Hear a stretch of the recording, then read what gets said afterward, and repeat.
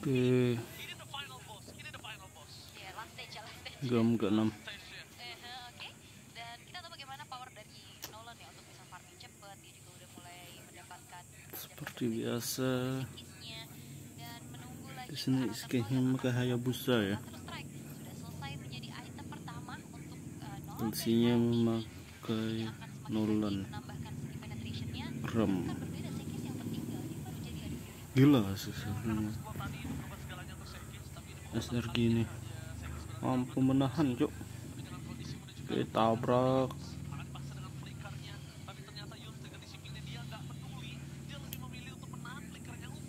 Kenapa Paramis dilepas sih? Dan Owen sudah siap dengan Pinoan Fury nantinya mengganggu siapapun yang akan masuk ke arah turtle. Dan terlihat Innocent udah mulai 4 versus 3. Turtle masih bisa didapatkan oleh Chelsea-nya. Alright. Tadi ada sedikit wachart yang memang terlambat juga ya untuk bisa mengganggu keberadaan dari KLDC. Sedangkan LGC kembali ditabung oleh Falcons. tarik nih. Mereka bermain dengan cukup disiplin dan Innocent. Tabrak juga. Mulai seri ya.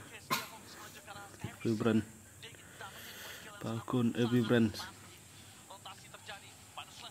Oke, flotasinya masih dengan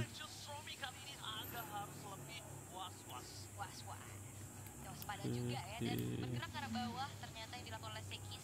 Iya, enaknya pakai tapi itu pun yang sudah disadari oleh KLDC.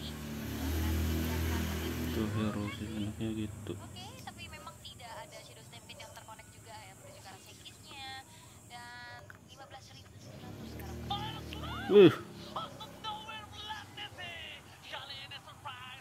Skillsnya langsung hilang. Rotasinya nih kita pakai tuh hero cok.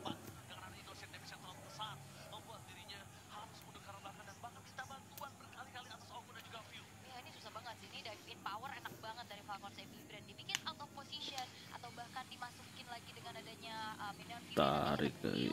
juga siap siaga untuk bisa membackup. Dan dari tadi kita nggak ngeliat nether realm yang ke-trigger ya, cukup aman dan tidak terlalu terburu-buru. Dan bahkan kali ini Falcons Bren menunjukkan bagaimana kelasnya mereka untuk memberikan pressure terhadap SRG. Pressure yang berbeda kali ini dengan game yang sebelumnya.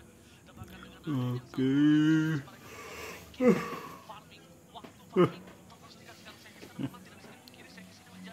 Gila sih kalau begitu. Ke turtle kembali muncul. Turtle kedua. Dan turtle di reset dulu, diganggu lagi oleh Yumsnya. Sedangkan masih mencoba untuk membiarkan Sekisnya mendapatkan item-item yang diinginkan. Turtle harusnya akan direlakan. Apakah akan dikontes? Oh, enggak juga. Mereka tahu sih, mereka ketinggalan. Bayar nih 3000. Kayaknya dapat lagi gak sih?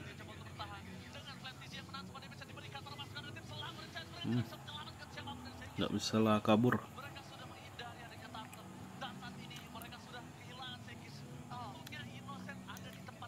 Ya, bawahnya dapat, atasnya dapat lah ya. Setidaknya ini menutup Tapi kerugian yang dialami, objektif ini sih turretnya. sehingga dirinya pun harus tumbang untuk ketiga kalinya.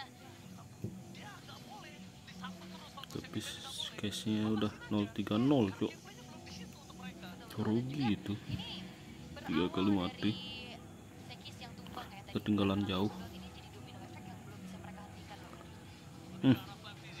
Protesinya gile.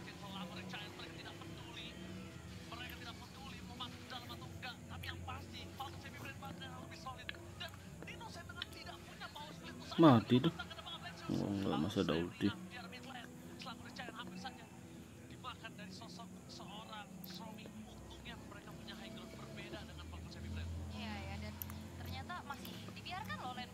Masih main santai sih ya. Tapi turret bawahnya begitu baiknya ya agar bisa tetap catch up. GP juga sebenarnya hanya menginjak ke angka 4000 saja. Dan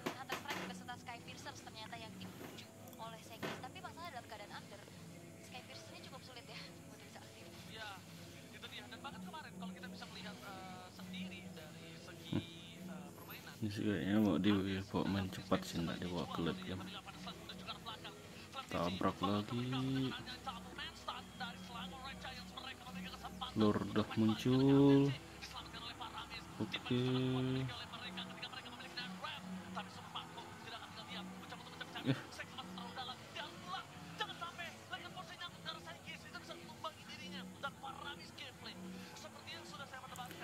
Cuma satu ya.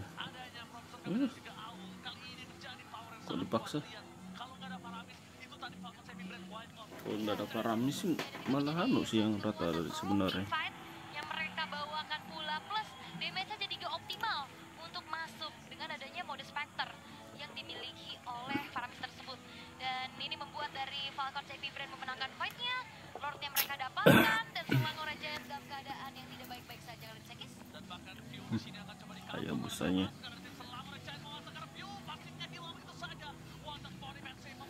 Mulai ada rasa ya kayaknya.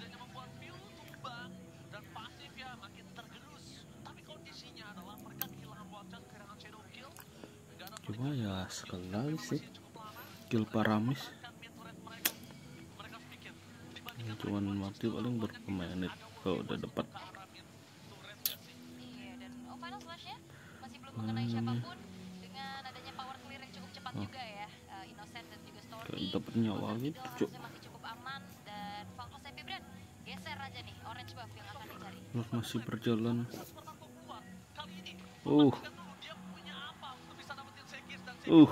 Solo kill dari Super Marco-nya.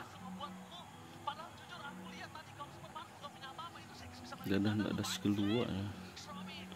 Lagi nggak ada ulti. Dia tahu dia. Lurnya masih dapat sih turret 1, 2 turret harusnya bisa dapat. Akan mengganggu pula ke arah belakang dari Selangor Giants. Perlahan tapi pasti Falcons Bren akan merontokkan turret-turret. Oh enggak, turret midnya masih. Permasalahan ini Seki sudah terbungkam nih. Porosnya mati. Itu dia kalau Seki terbungkam itu yang cukup berat untuk mereka. Sedangkan Ilum sangat coba ditutup pantesan bersama dengan para pasukan Selangor Giants. Mereka menutupkan kondisi. Circle terbagi. Super Marco-nya tuh.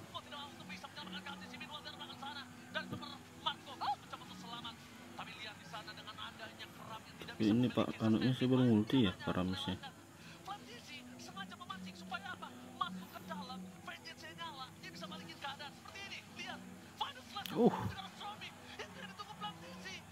Itu dan nggak ada ulti sih. Stamina. Dan ini sih memang dibawa main cepat, Cuk. Oke, ternyata adrenalin mungkin yang terbawa juga ya oleh Selangor Giants. Mereka masih belum menemukan jawaban bagaimana caranya untuk bisa mengembalikan keadaan karena kali ini Falcons Bren mereka bermain cukup agresif. Final slash-nya tabrak lagi.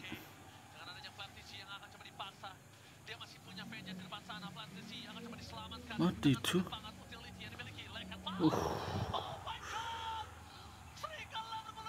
Malah ke arah skinya yang kena.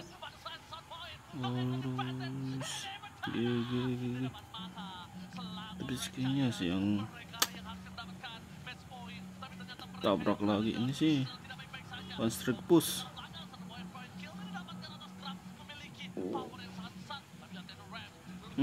Dah N.